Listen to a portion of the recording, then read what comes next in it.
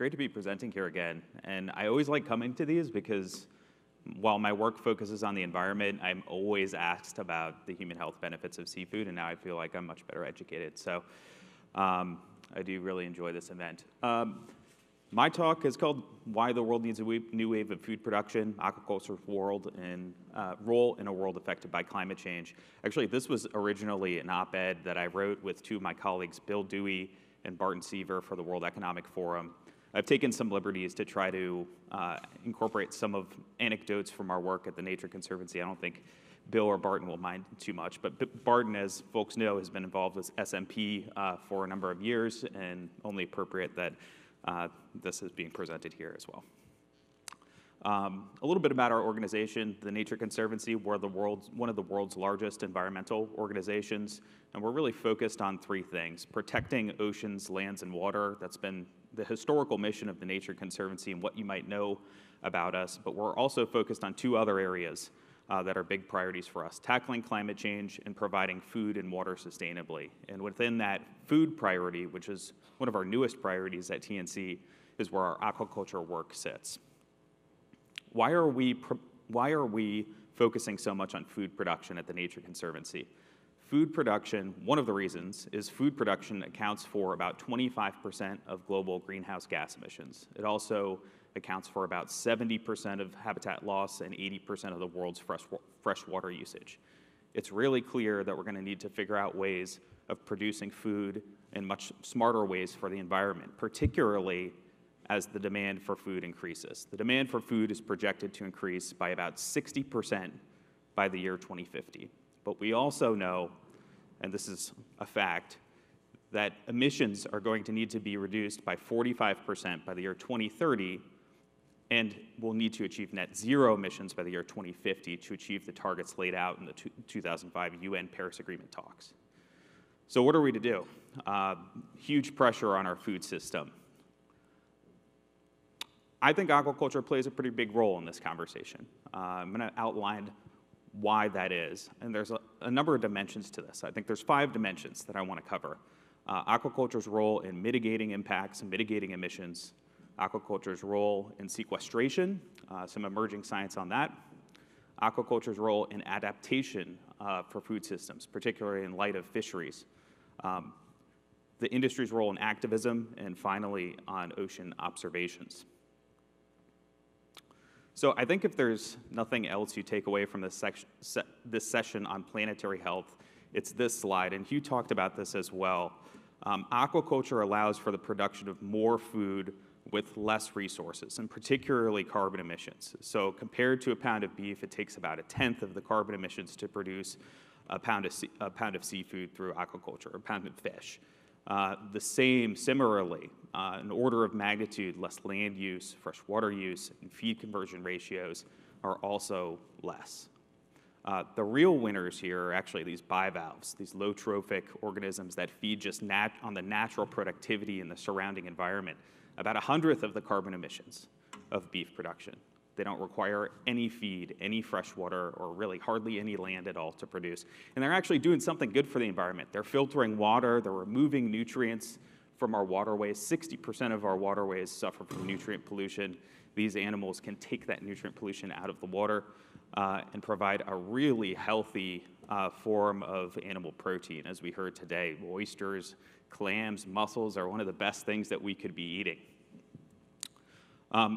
So we're going to need more aquaculture, right? We're going to need more. It means we got to eat more of the aquaculture products and seafood products, particularly the low trophic ones. It also means that governments need to be prioritizing as they're developing and thinking about that food future and that growth story that's going to occur in demand for seafood, and prioritizing development of the aquaculture sector. But it's not just enough to say we should grow aquaculture because it's comparatively less and just stop there. You know, aquaculture can't rest on its laurels and just say, well, we're lower than everybody else. We are encouraging at TNC for everybody to do their part, right? This is an all hands on deck situation with climate. And aquaculture has to do its part to minimize its own emissions. And if you look at the comparative environmental footprint and carbon emissions footprint of different aquaculture sectors, it varies quite a bit. Some are more than others, right? And some are higher than others. And those are perhaps the target first of the low-hanging fruit for reducing emissions. So here I'm displaying a chart of the carbon emissions budget of a typical shrimp producer in the Southeast Asian context. And it's among the higher emissions profiles within the seafood sector, within the aquaculture sector, 12.3 kilograms of CO2 equivalents per kilogram of shrimp. We've done an analysis with Bain and Company to determine that it's actually possible to reduce the carbon emissions of shrimp farming by about 50% with a limited impact on the price to the end consumer and a limited impact on the cost of operations. What does it take to do that? It's really two main steps. One is around feed. It's about better sourcing of feed, particularly around soy. And it's also about better formulations of feed that are more optimized towards climate. That may involve alternative proteins, things like the DSM and Veramaris oil. These are part of the solution there as well. On farm, it's about intensifying production, more precision technology, getting more yield out of the same ponds. So it means aeration technologies, improved feeding practices, improved water quality monitoring techniques to get more out of less resources. So with those interventions, we can actually drop these emissions quite significantly, but not mitigate at all. So if farmers want to do more to mitigate that, there's options, right? You can buy offsets on the open market. You can contribute to a local conservation project that protects natural infrastructure that supports and sequesters carbon, like mangroves. You might actually be able to do something with seaweed aquaculture as well, and I'll talk to that in a second. So TNC right now is actually trying to activate a project to make this real. We're working with some of the largest shrimp producers and some of the largest retailers in the US with the goal of bringing a low-carbon shrimp product to the United States in the next year. Sequestration, okay? Does aquaculture sequester carbon? Maybe. The answer is maybe. In the case of seaweed aquaculture, there is some good research emerging in this space that seaweed may actually have the ability to sequester carbon. And there's a couple of pathways that are being explored. One is an open ocean, the potential for sequestration in the deep sea. When you farm seaweed, some portion of the seaweed naturally breaks away, and it may float away from the farm and sink to the bottom of the sea and get sequestered. There's another pathway in some of the nearshore seaweed farms, such as this one, where pieces of the seaweed may break away and serve as a blue carbon donor. So the carbon from the little pieces of seaweed break away and provide nutrients and basically fertilization for other blue carbon habitats like seagrass beds and mangrove forests. So what's the potential here? My colleague Holly Froelich at University of California, Santa Barbara did an analysis, and she projected that the seaweed aquaculture sector, if it were directed towards carbon dioxide removal and sequestration, could offset the remaining emissions of the entire aquaculture sector. That's theoretical, right? So there is an opportunity there. The VCS Verra carbon standard is working in the next 2 years to try to bring a carbon standard out for seaweed aquaculture to help credibly credit seaweed farms. We're excited for that. We're working on that together with them. This is a picture that was taken in Zanzibar. I was recently in Zanzibar earlier this summer. We work with a lot of female seaweed farmers in Zanzibar and Pemba Islands. There's about 25,000 female seaweed farmers in that location. It's really, really important to livelihoods in that area. There's very few sources of income aside from fishing. It's a source of important empowerment for these women in these communities. Let me take you someplace else that we're doing work and help to show the role of aquaculture and climate adaptation. In the country of Palau, TNC has been working in Palau for over 30 years at this point. It was the first program that TNC had in the Asia-Pacific region. This is one of the places on Earth that has the highest incidence of consumption of fish, more than almost anywhere else. The projections around climate change are showing that Palau is likely to lose about 35% of its skipjack tuna harvest as a result of these fish stocks shifting away. and the impacts of overfishing are showing themselves as well.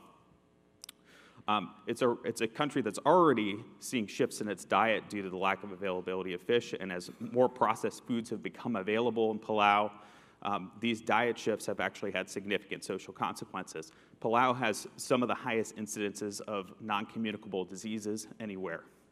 So the government really wants to develop aquaculture, right? Developing fresh foods and farming in Palau is less of an option. It's only got the land area about 2.5 times the size of Washington, D.C., so aquaculture they see as a big part of their future. So TNC's been working with them to develop a couple of different candidate species. We've been working on rabbitfish, we've been working on milkfish, we've been working on giant clam, we've been working on building the regulatory structure to develop this industry in the right way.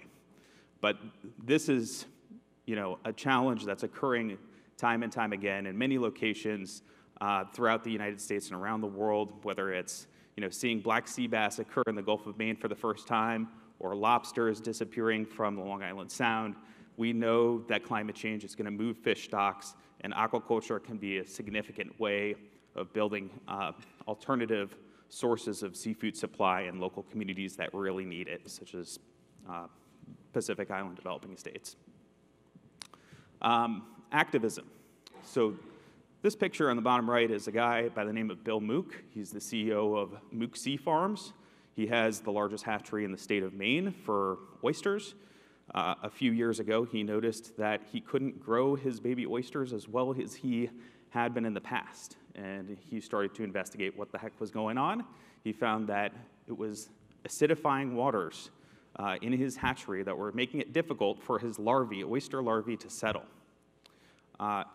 He made some calls to other shellfish growers around the US on both coasts, and some of the same thing was happening there too. Whether it was larval sediment or brittle shells, the impacts of ocean acidification were becoming apparent to the shellfish growers. So Bill Mook, a number of other shellfish growers came to us and said, hey, we'd really like to get something together to push and make our voices heard. We needed to be doing something more about climate.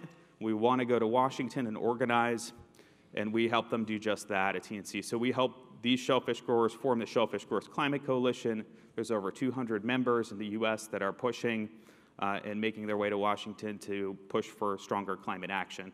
And we think this is a really good vignette, right? Industry, the farming sector can be advocates for climate action in the US. And it's not just the aquaculture sector, but there's a number of other sectors that are being impacted now, and they want change to happen and occur. Finally, this is a picture of Laura Brown at Fox Point Oysters in New Hampshire. I had an opportunity to visit her farm a couple of weeks ago, and we waded the flats just like this in and around her farm. And during the visit, she pointed out to me, like, oh, we have a school of striped bass that lives under these cages, and oh yeah, we often see, the schooling and the breeding behavior of the horseshoe crabs over here in the springtime, and you know what, this year, the water temperature has been a little bit warmer inside the bay than normal. Actually, some of the warmest water temperatures they've seen up there in the Gulf of Maine this year. And a kind of a light bulb went off for me. It's like, well, these guys are on the water day in and day out. Whether it's the summer or the middle of winter, the shellfish farmers and aquaculturists and fishermen are there, and they're observing these changes in real time. We need to be leveraging that. It's an untapped resource to help us understand how our oceans are changing. I'll just close by saying we've got a lot of really cool stuff going on at the Nature Conservancy right now, aquaculture and fisheries and otherwise. It's been great to have a chance to meet you guys today in person. I hope you can check out our website and we can stay in touch. So thank you so much.